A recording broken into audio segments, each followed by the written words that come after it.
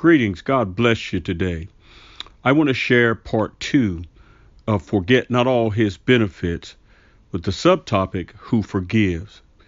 Psalm 103 verse 3. Who forgiveth all thine iniquities, who healeth all thy diseases. Hallelujah. I thank God for all the benefits he has afforded each of us. But I believe this first one mentioned is the most important. Who forgiveth or continues to forgive. Aren't you glad the Lord is long-suffering with us? Hallelujah. Think about this for a moment.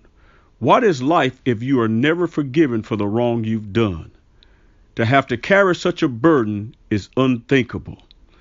Our more immediate need is that we needed and need forgiveness. David conveyed this thought also in Psalm 32 verse 1 when he says, "Blessed is he whose transgression is forgiven, whose sin is covered." Hallelujah. I can almost see David quoting this verse as he was dancing before the Lord. Hallelujah. As he was dancing and glorifying his name.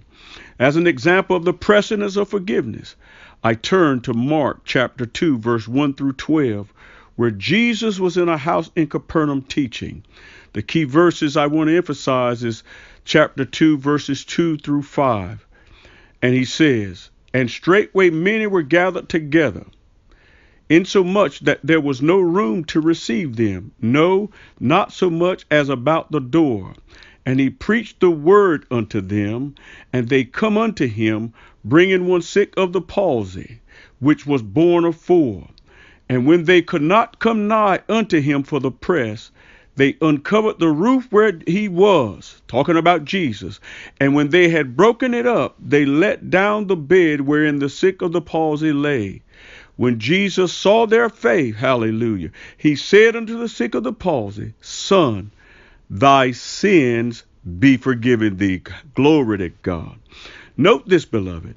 Jesus knew the man needed physical healing, but he also knew the more immediate need was the forgiveness of sins.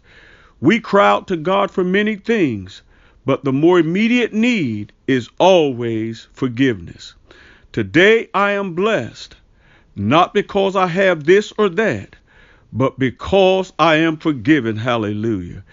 If you have not done so, receive from the Lord's hand the more immediate need. God bless you until next time. Bye now.